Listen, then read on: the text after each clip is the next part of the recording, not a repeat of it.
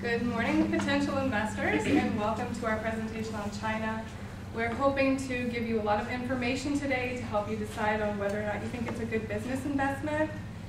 My name is Pamela Scott, and I'm going to be talking to you today about the economy of China, and the rest of the experts here with me are Jacqueline Rojas, who's going to be speaking to you about the culture of China, Dasha Ponte, who is going to be speaking to you about the geography of China, Samantha Trond, who will be speaking about the politics of China, and then Anthony Scott, who will be speaking about the restrictions on doing business with China. So with that said, moving on to myself, the beginning of the presentation. As I said, my name is Pamela Scott. I am an economist. I have a PhD in economy, and I am specialized in the Asian infrastructures. So as far as China's economy goes, I'll be speaking to you about the GDP as well as the stability and China's general place in the global economy. So for the GDP, as you can see, China's GDP is slowing down. If you were to go back a little further before this graph, it was actually higher than that. They've had a really huge leap in the last decade or so in their GDP, their gross domestic product, which is their purchasing power. Now this is a graph that I picked up from Forbes, and what it shows is that they're slowing down, but as you can see, it's starting to come back up at the end over here in 2012 with a 7.9. So the point of the GDP is to show their purchasing power. China's purchasing power, the reason that it's caused a lot of problem in terms of investment lately is that they are in fact slowing down, but it's actually okay. And the reason that I'm going to get into that is actually to do with the stability. So on to my next point. They're having structural reforms right now in China, which is the cause of the slowing. A lot of people don't research into it enough. They assume that because the GDP is dropping, then China is now a bad place to invest in. Your investments are going to go down. But in fact, what China is doing is structural reforms.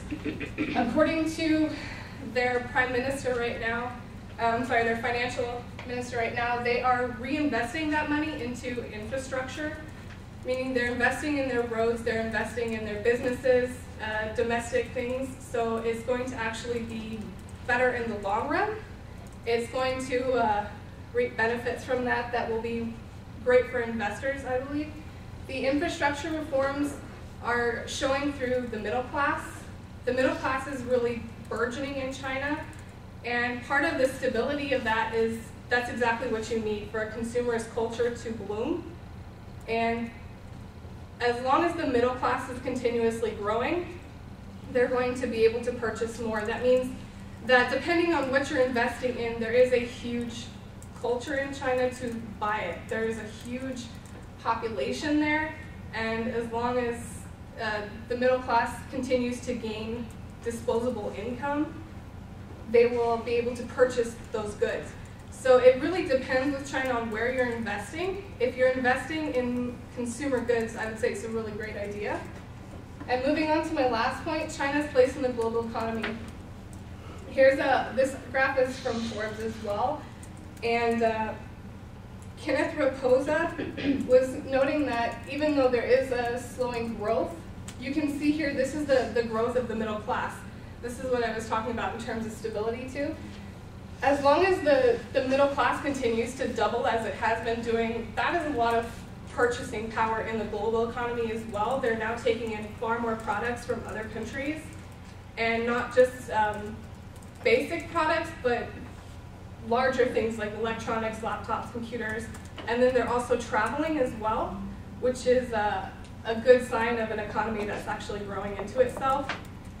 And by 2022, 75% of China's middle class should be earning around $60,000, which, if you're thinking about that in terms of what that buys in China, that's really a lot of purchasing power.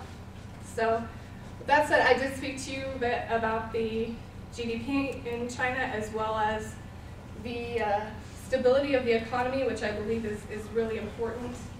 And then also China's place in the global economy. I think it's actually much better than it's generally portrayed right now. And I'm going to go ahead and pass it over to Jacqueline, who's going to speak to you guys. All right, Good morning, and as Paola mentioned, my name is Jacqueline Rojas, and I have a master's degree in cultural studies from St. Edward's University, and I've been living in China for the past 5 years.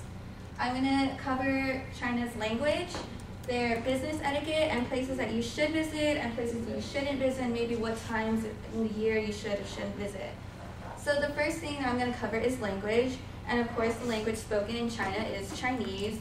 But Simon Ager does say that there's different, I guess, kind of dialects in Chinese, and even though that it is the most spoken language, it shouldn't shy you away from doing business with them because English is something that they do know, and it's actually also taught in their public schools. I personally believe that their form of writing is actually really beautiful. I think it's an art in itself, and it does take a long time to master. So the next thing I'm going to cover is business etiquette. These come from Mary Borsrock's book, and her book is just about, it just covers the things that you should do and the things that you shouldn't do when you're confronted with Chinese people and in business. So the first thing is going to be meeting and greeting. It's the first thing you do when you meet someone. And in Chinese culture, it is very traditional to bow when you meet someone, but recently it's become really acceptable and a lot more common to do a handshake, so that would be okay. The next thing will be body language. And so with body language, you should not kick up your feet or lean back or like just put your feet on the chair in front of you when you're in a meeting. It's completely disrespectful, and you would not want to do that. Another thing would be blowing your nose and then putting the handkerchief back in your pocket. It's actually seen as like a really, really vulgar act, and that's another thing you probably shouldn't do. One thing that would be really important is that you probably shouldn't touch these businessmen. And by what I mean by that is like you can't pat them on the back or just like kind of link elbows or things like that. It's not something they're really comfortable with. They like to keep things really professional, really business. So the next thing would be corporate culture. And with corporate culture, the most important thing is timing. You can never ever be late to something because it's just such a bad image to have. They're so punctual with everything that timing is the most important thing. Also, you should be prepared for long meetings. They might even last, I mean, not 10 days straight through, but you know, their meetings, they keep meeting up and doing changes and adjustments to what they're talking about. There's also times during a meeting where there might be a period of silence, and you have to be totally respectful and not say anything or do anything during that time. The next thing would be dining and entertainment. So when it comes to dining and entertainment, you should expect toasts for any kind of occasion. And like in our Western culture, you should drink after the toast, not any time before. You also should not discuss business during dining or anything like that because it's not the time and place for them, and unless they bring it up, you shouldn't bring it up. The next thing I'm going to talk about is the dress. So for women, you should dress very modestly, very conservative, really professional pantsuits, those skirt suits, or some nice dress, but just make sure that it's very modest. For men, you should wear like a sport jacket with a tie or a suit, a nice dress shirt, not white though, because it is seen really as it's like the way David mentioned, it's a funeral ceremony reference. And so the last thing would be gifts. When you hand someone a gift, you need to hand it with both hands. You also, again, with the no white bow, no white wrapping, you don't want any of that either. The next thing I'm going to talk about are places that you should visit and places you should probably stay away from. According to the Huffington Post, these 3 locations are among the top 10 locations that you should visit when in China. So the first one is the Great Wall of China. Of course, if you're going to China, you should visit the Great Wall of China. It is over 13,000 miles long and is named one of the 7 wonders of the world. You should avoid it during the winter though, because it does get well below 0 degrees. The next thing you should visit is the Lishan Giant Buddha. It is over 223 feet tall, and it is actually carved right into the cliffs where it's located. You can actually climb onto the Buddha's feet and climb up it, and it's actually really cool, and as you can imagine, the scenery is really beautiful. The next thing that you should visit is this terracotta army. It was discovered only just a few years ago, and what they are, they're these life-size sculptures of warriors. They were found in the temple of Emperor Shi Huangdi, and he was completely obsessed with immortality and had these built for his tomb so they could protect him even after death. So, the places you shouldn't visit. If you're in China, you should likely not visit zoos just because we are used to our Western culture and the way that we treat animals, the way we think of animals. But at the same time, you should be considerate that this is a completely different culture. The way they think about animals and the way they think animals should be treated is completely different. It's similar to the way that we eat meat, we eat beef, burgers, steaks, we love it. And in other cultures, the cow is a sacred animal and they would never do something like that. So if you think of it that way, yeah, but zoos should be avoidable. The other thing would be China during their Golden Week. This week is when people visit their Chinese relatives from all around the world. They all come and they flock to China, and it is so full. The traffic is so heavy. It's really hard to find transportation, and the tickets to anything are really, really expensive. But if you are willing to go through all of that, the festivities that they hold seem to be really, really fun, but again, you do have to deal with the traffic, the overcrowding, and the higher prices of places. So in conclusion, I talked about China's language and how even though Chinese is the main language, it shouldn't shy you away from doing business with them because English is well spoken. The next thing I talked about was their business etiquette, covered some things about what you should do, what you shouldn't do, reasons why. And then I also covered the places you should visit and the places you shouldn't visit. So now I'm going to go ahead and hand it over to Dasha. Hello everyone, my name is Dasha Fonte. I have a major in geography and I have been living in China for the past 7 years. So today I'm going to talk about the geography, and I'm going to do that by covering its landscape and climate, the population, and the infrastructure. So to begin with, China has a wide range of landscapes and climate. Central China consists mainly on smaller mountains, deserts, salt lakes, and grasslands in the south of Mongolia. And Western China, however, on the other hand, descends into the low river plains that are the country's fertile heartland. And the weather also varies greatly. It ranges from really hot summers to really cold winters. The far north experiences cold winters at about 40 degrees Fahrenheit and really hot summers at about 100 degrees Fahrenheit. And China receives the same weather during the southern part, and it has subtropical climate, which is really, really hot, humid summers, and it usually brings typhoons.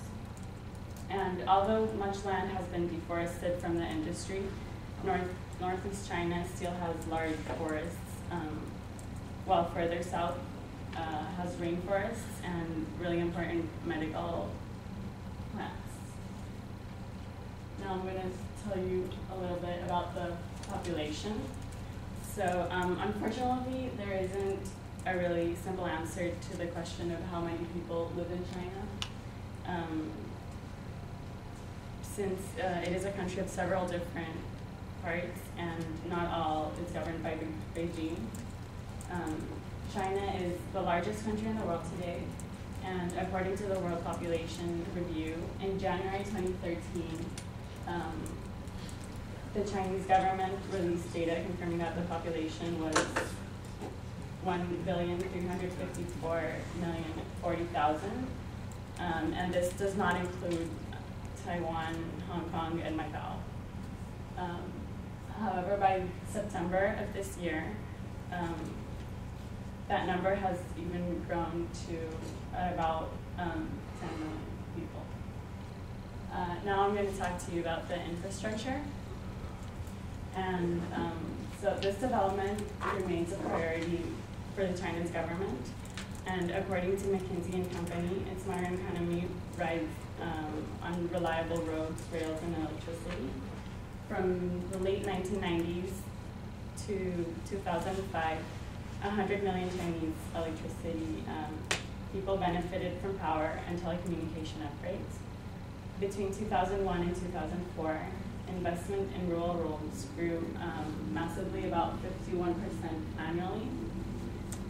And China has this equal ambitions for the future, aiming to bring the entire nation's urban infrastructure up to middle class infrastructure. And so to conclude today, I talked to you about the geography by telling you about the population, the infrastructure, and the landscape and climate. Now I'm going to hand it over to Sam. As Nasha said, my name is Samantha Tron. I have a degree in politics and have lived in China for the past 5 years. Today I will be talking about China's politics with the foreign relations, their administrative divisions, and the social political issues and reform. To start off, I'd like to talk about a little background of China. So China's first empire was called the Qin Dynasty, and it began in 221 BC. And then its last empire was actually overthrown in 1912 when China became a republic. China is a communist government which began in 1949. And just to talk a little bit about the Communist Party, they determine basically most of China's life. They determine what you learn in school, what kind of jobs you have, what kind of housing you have, even how many kids you have. So this is very strict. And China's Communist Party has been known to resort to a lot of brutality when dealing with issues. If someone or a group of people protest against their beliefs, they have known to start a lot of brutal confrontations. Let's see. They elect a central committee, which then in turn elects a new Politburo. And interestingly enough, 80 to 95% of China's population is actually satisfied with their communist government, which I found was really interesting because they have adapted a different way of living than, say, the United States would, where they have accepted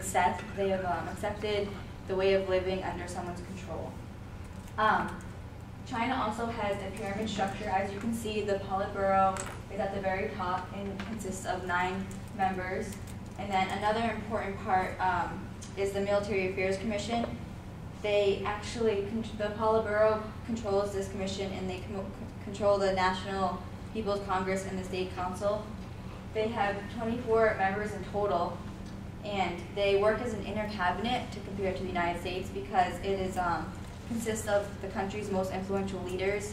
The leaders are mostly actually senior leaders, which I found was interesting because in China, in order to gain that higher position, they have to work at it and earn it, and not just through hard work, but they also have to not be involved in any huge confrontations, which I thought was interesting because they don't want to create a bad image or bad name for themselves.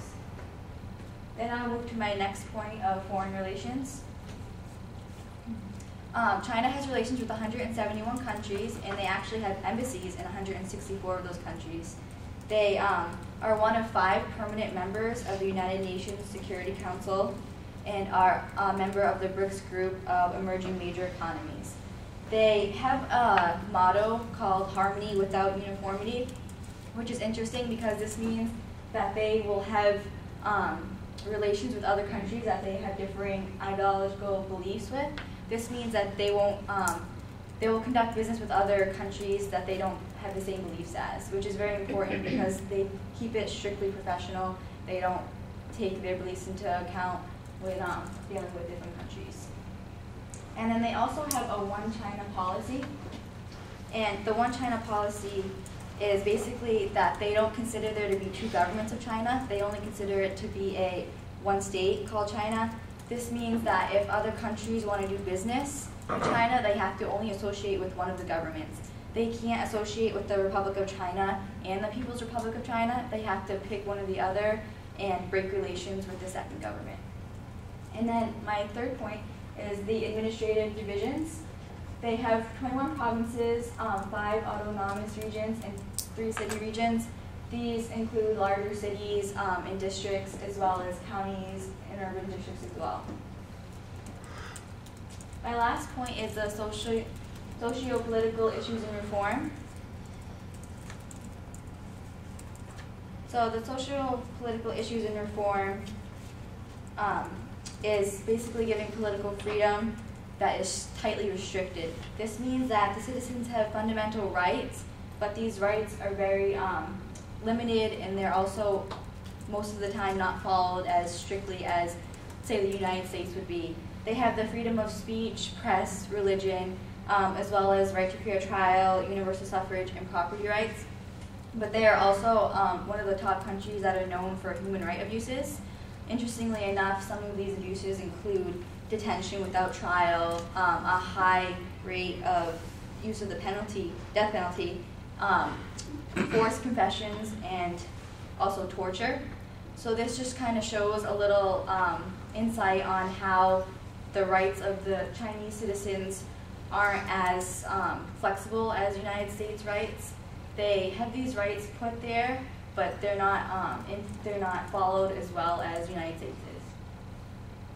And then China actually has made some reform efforts. In 2013, they had made plans to abolish the re-education through labor program. So they're trying to not be as strict with their labor and their education forms.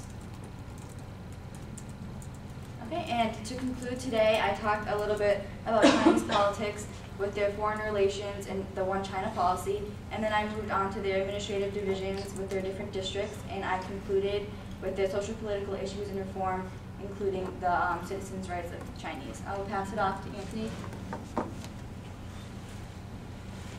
Hello everybody, I'm Anthony Scott. I am a lawyer who has actually been practicing law for 5 years now. I'm here to talk to you about the restrictions of China, including environmental restrictions, the visa policies, and the import and export regulations. Let's just get straight into it. Let's start. The environment. China really took interest in the environment and coming to sustainable growth in 2007. They began putting many policies in place to improve and become to a better standard where they're not polluting as much as they actually continually do, even now. Despite a lot of efforts, including things such as on certain days, certain cars aren't allowed to drive, certain areas can't drive, they try to regulate driving policies, they put stuff in for businesses, they did many different things. These have all failed because, frankly, no one follows them. The laws are present, but they're unenforced. Basically, what happens is the industries continue to receive backing to where they're still allowed to do what they want.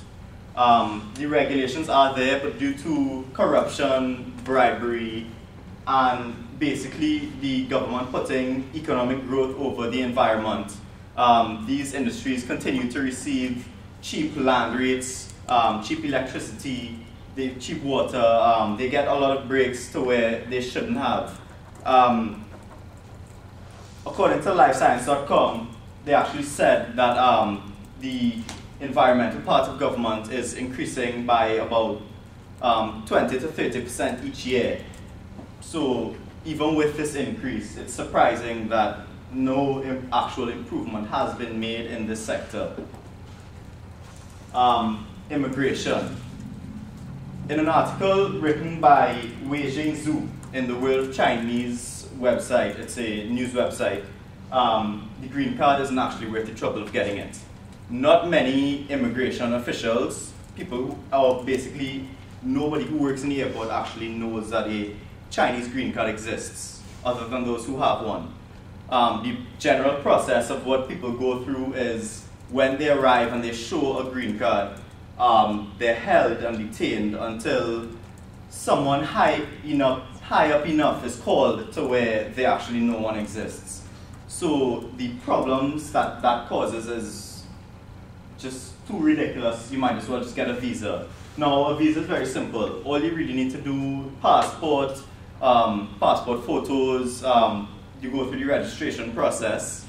Of course, you have to give them health information, as well as reasons why you're going there, and you need somebody in China, corporation, person, whatever, to actually hand in a form as well to prove that this is why you're going. The M visa is a temporary visa. If you're going to China for less than 6 months, this is the one you want to get. Both of these are commercial visas for business. So the M visa is temporary, less than 6 months. It's normally for, most people that use it are normally students and people who are really going in there for not much, just kind of a visit to see what's going on and a very short time. The Z visa is for long term, over 6 months residency. It's for you, your family has to get one as well.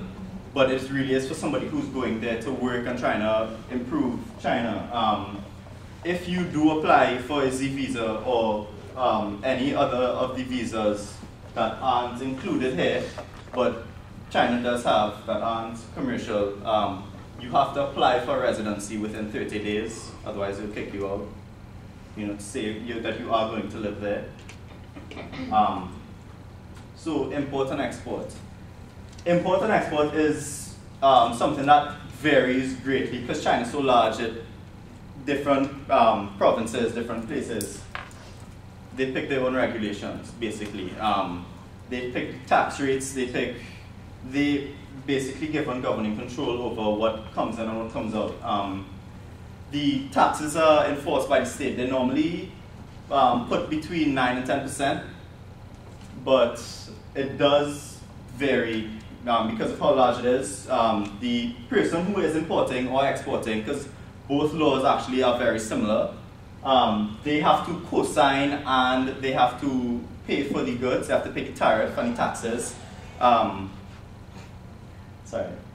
According to the General Administrations of Customs for the People's Republic of China, you can actually request for them to keep all your trade secrets, all your company secrets. For example, companies like Coca-Cola, like KFC, how they have all of their secret ingredients, you can request to keep all of your dealings with them private.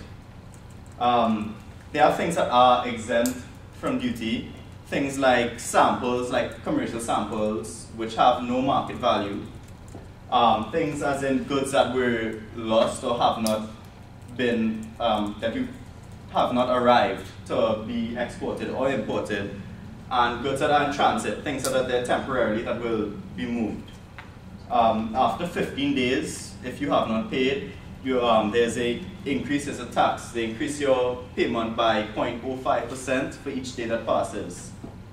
So basically, what I've covered here today was the import and export regulations, the environmental regulations, although there aren't many, and the visas that are required to work in China. I'm going to pass up to Pamela. You can close. All right, thank you.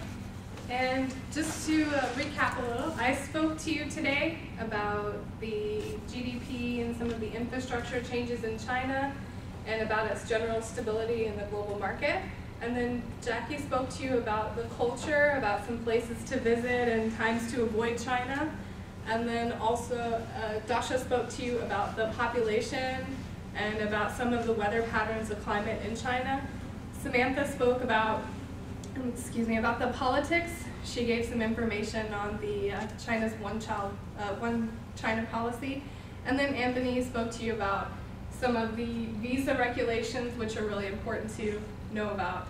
And with all that said, I want to thank you all for coming today and listening to our presentation. I hope that it gave you some information that will help on deciding whether or not you'll invest we as a group do think it is a good idea as long as you're investing in a particular sector that would be profitable for you. So it just takes a little extra research. But thank you for coming, and at this time we can take any questions.